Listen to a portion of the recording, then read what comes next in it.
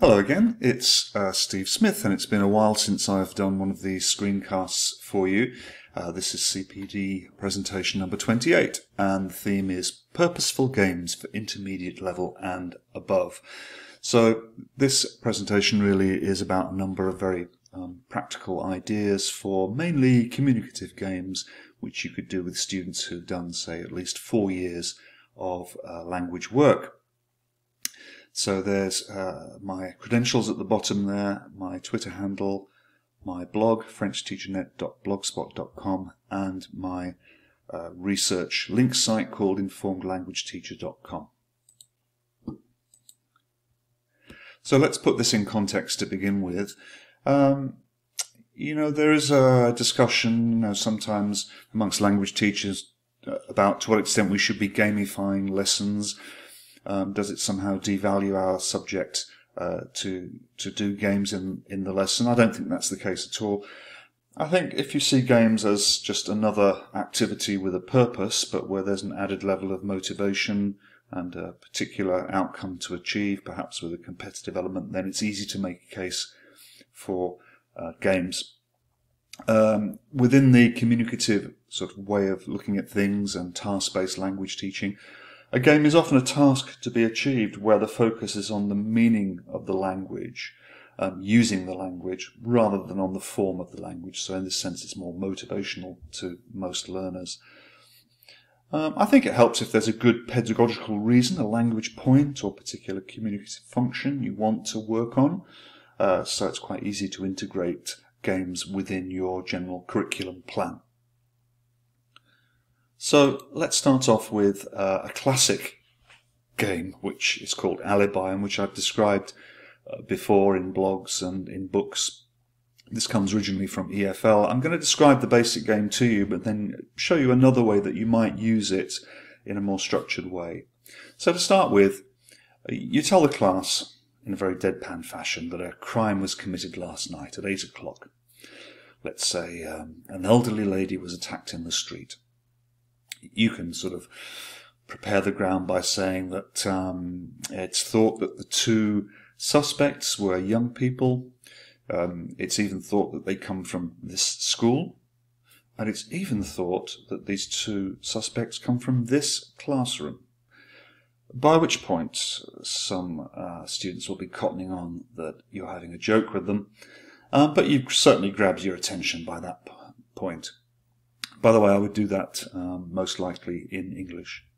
So then you ask for 2 volunteers who are going to be your suspects, and they're going to leave the room and prepare their alibi. It's got to be something that they've done together, so that when they come in one by one, they can talk about what they did and what their fellow suspect did. And the 2 stories have to be in line. Now, while they're out of the room, which might take 5 or 10 minutes, you prepare questions with the rest of the class, so that when each suspect comes in, the class is ready to interrogate them. And you can leave those questions up on the board. So you might go through things like, what was the weather like last night? What clothes were you wearing? Where did you go? What were you doing at 8 o'clock? What transport did you use? What did you eat? Etc., etc. You can take this quite a long way. Now, when each person comes in, the first person comes in, you can get them to swear an oath on the dictionary. And then you begin asking questions. So the class will ask questions using the ideas displayed on the board, which the suspect doesn't actually see because they're facing the class. And you as the teacher can help the process along. So if the class aren't producing many questions, you can ask the questions and guide things. After the first person has answered for about 10 minutes, then they leave the room or sit quietly at the back. And the second person comes in and they are asked the same questions. You might have a scribe in the class who takes notes, and the idea is that at the end of about half an hour, the class votes to decide if the 2 suspects are guilty or innocent. Now, there is a language sort of point to this. It clearly involves a lot of use of past tenses, mainly the perfect tense or preterite tense. I did, I went, I ate, etc. But also some use of the imperfect tense. Now, what was the weather like? It was raining, I was wearing, that kind of thing. But to be honest with you, in my experience, because the students are really into the meanings here, I would let mistakes go. And if they're just using the perfect tense all the time, then absolutely fine. Maybe some light correction here and there for classes that are really clued into accuracy. But this is really, above all, about communication. And it satisfies the main goals, doesn't it, of language learning, which are providing comprehensible input and a chance to interact with it, preferably in a motivational, interesting way. Here's the more structured version that you could use with classes perhaps who are not so creative with language or don't have that bulk of knowledge that enables them to communicate. In this case, you could simply give your two suspects a set of target language points. So you're going to tell them what they did, and each person will have their own set, and they have to be sort of have points in common, as it were. Similarly, with the rest of the class, while they're outside preparing, the rest of the class will be given a set of ready-made questions which can be displayed. And you can practice those by reading them out loud, translating them, possibly getting the class to think of follow-up questions in response to imagined answers and so on. So that allows you to do the activity with classes perhaps you might not be so strong. So that's the game Alibi. Here's another one, which is quite a fun parlour game, which you could use. What can I take on holiday? You could use different contexts for this, but I'll give you this particular example. So you tell students to start with that they're going to go on holiday, and they're going to take certain items with them. So you could say, for example, I'm going to go on holiday, and I'm going to take a swimsuit. And then you say, I'm going to go on holiday, and I'm not going to take a camera. Now, what you're going to do here is that in the first case, you insert a subtle hesitation. So you would say, I'm going to take a swimsuit. And in the second case, I'm not going to take a camera. Give them some more examples and put some subtle hesitations in that the class won't obviously pick up. Then ask students to suggest what they will take. If they insert a hesitation, accept their suggestion. Say to them, yes, you can take that. If they answer without a hesitation, tell them they can't take it. No, you can't take that. Now, the students will be very curious to know why it is that they can take some items and why it is they can't take others. So keep going on with this, and then, because this is quite a subtle one to work out for the class, you can then gradually make it a bit more obvious. So you might say, for example, I'm going to take a paddleboard. And then you might say, I'm not going to take a surfboard, with no hesitation. So you keep going in this way. And the language used here would probably be topic vocabulary, principally in this case holiday vocabulary, but you can fit it to work with other contexts. It's a fun game, and it has lots of comprehensive input going on and lots of chance to retrieve stuff from long-term memory. This next one was one I used to use way back, actually. I think I learnt it whilst I was doing some EFL work. And this is, I call it silly story writing. But to start with, you simply brainstorm words from various vocab categories. So I'm going to suggest to you, for example, cities, clothing, pastimes, food and drink, character adjectives, animals, buildings, famous people. So you ask the class, give me as many pastimes as you can think of. Accept all the answers, write them up on the board. Do the same for clothing, do the same for food and drink, write them up on the board, and so on. Then once you've gone through that process, which could take 5 or 10 minutes, lots of vocab retrieval there, then you choose, or ask them to choose, one word from each of the 8 categories and put them in a list. So you then have a list of 8 words on the board. Then tell the class that they're going to co-create a story with you consisting of 8 sentences. Each sentence contains one of the words from the list of 8. So you choose the words for them. So, for example, you might say, okay, the first word is Paris. That's a city. And they'll come up with a sentence that might have the word Paris in. And listen to all the suggestions they come up with, discuss them with the class in the target language, see if they can add detail to the sentence to make it interesting, to make it fun, and then write up the agreed sentence on the board.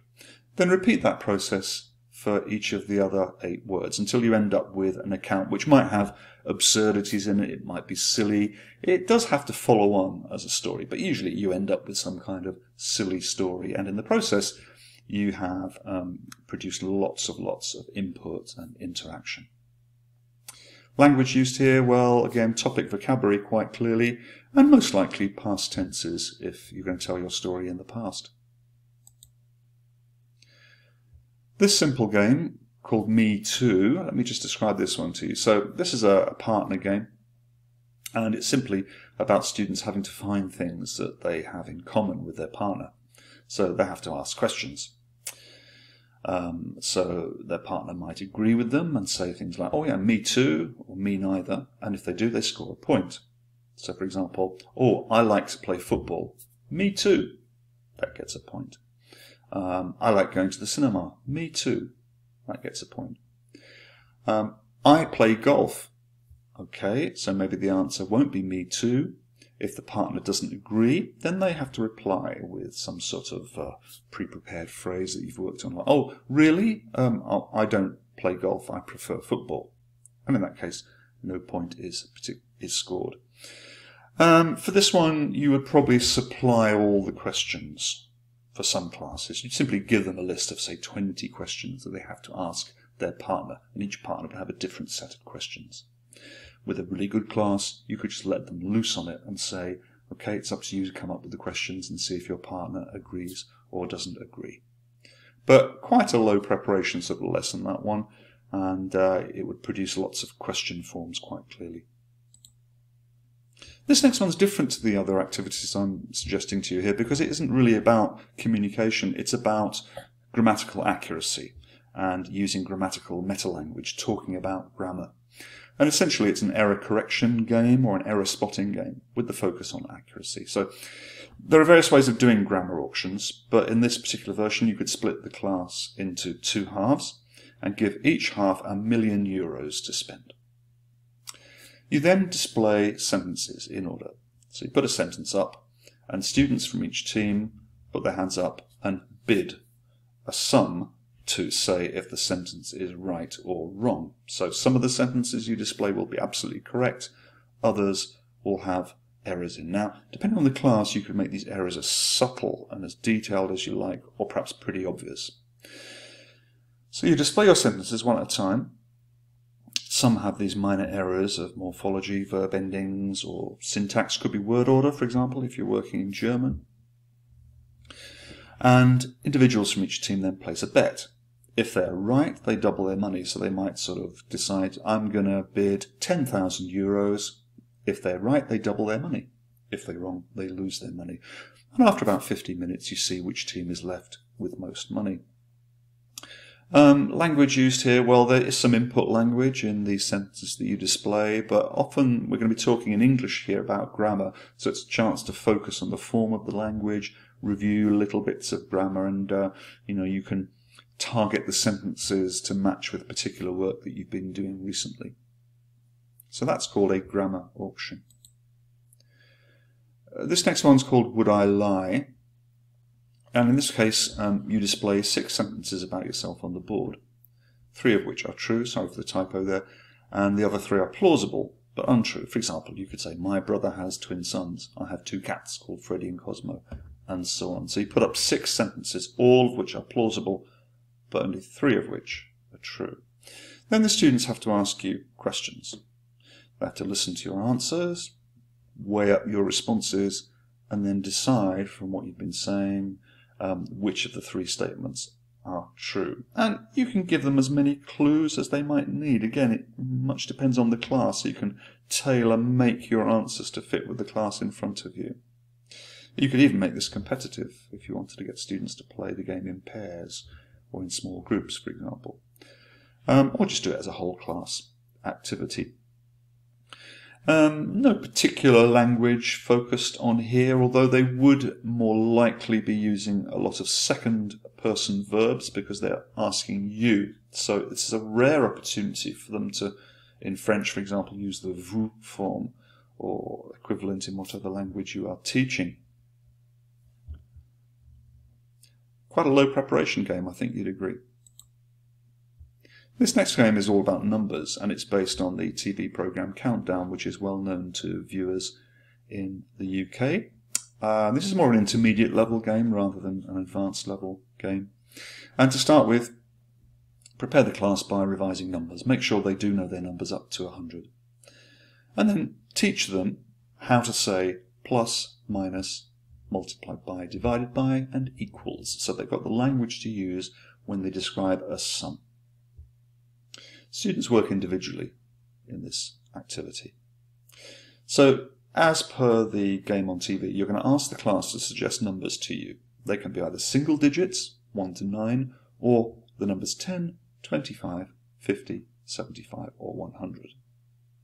So they come up with numbers, and you write up 6 of them. You can actually prompt them and say, give me a larger number, give me a small number.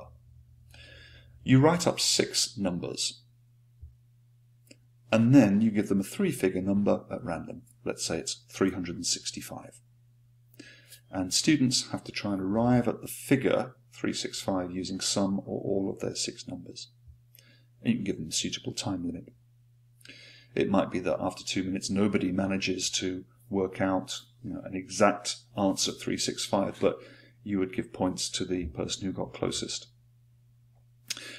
If they claim they got close to it or got the actual number, 365, then have to describe the arithmetic they used in the process. And as they're describing, with your help, write it up on the board. Great way of revising numbers, quite a motivational task. Students like this. You could allow them to use their calculators, probably would do in most cases, or some classes you might prefer to make it a pen and paper activity. So that's a handful of effective games, I think, which work for students, and they were taken from either the book on the left, The Language Teacher Toolkit, the book I wrote with Gianfranco Conti, or my own book there called Becoming an Outstanding Languages Teacher.